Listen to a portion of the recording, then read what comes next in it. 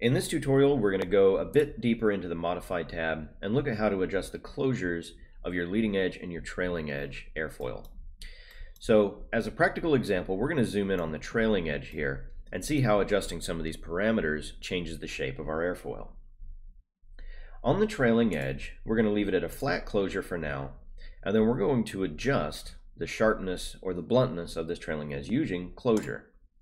So if we skew both, notice that we have either an absolute or relative flag, and we can set this to either an absolute thickness of something like 0.05, let's say. And what this does is it goes perpendicular to the mean camber line and lofts up and down, and then re-lofts the upper and lower surface of your airfoil to meet that thickness. So you notice if we go to skew upper only, the bottom of this surface stays the same. If we go to skew lower, and you know what, let's just drag it. Just notice how the top surface stays the same. If we go back to skew both surfaces are lofted. Okay? So you can adjust this either using relative or absolute distances, but what we can also do in the section, or the airfoil rather, we told it to sharpen the trailing edge. Let's turn that off. So now we have a blunt trailing edge, and let's say we want to modify that. We can either tell it to skew and set it to a 0 thickness, and now we have a sharp trailing edge. Or if we want to do something different, we can say we want to extrapolate. So let's look at what happened there. If we extrapolate and say 0, it put a bit of extra material on the upper and lower surface of the airfoil and lofted both of those angles out until they intersected. So that just lofts them out to a point.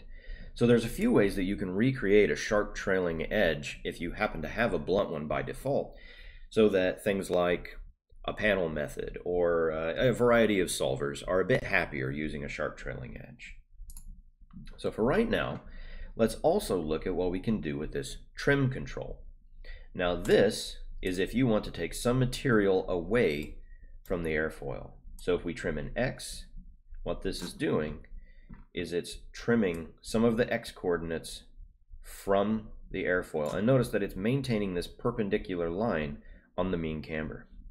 You can also set this up to trim it to a certain thickness. So as before, let's say we wanted an absolute thickness of 0.05. Well, that's going to trim X back until you hit a thickness of 0.05. So that's a number of ways that you can modify the closures on an airfoil section. Note that if we change this section to something like a rounded rectangle and we turn off clipping, we see what's going on with this. If we start adjusting the closure on something that already happens to be a weird enough shape, what's happening here is we've given this blunt edge a cap. So it's taking the two feature lines here and just blending this to have more material in between where it would have been. So you can do some really weird things using closure and different types of geometries inside VSP.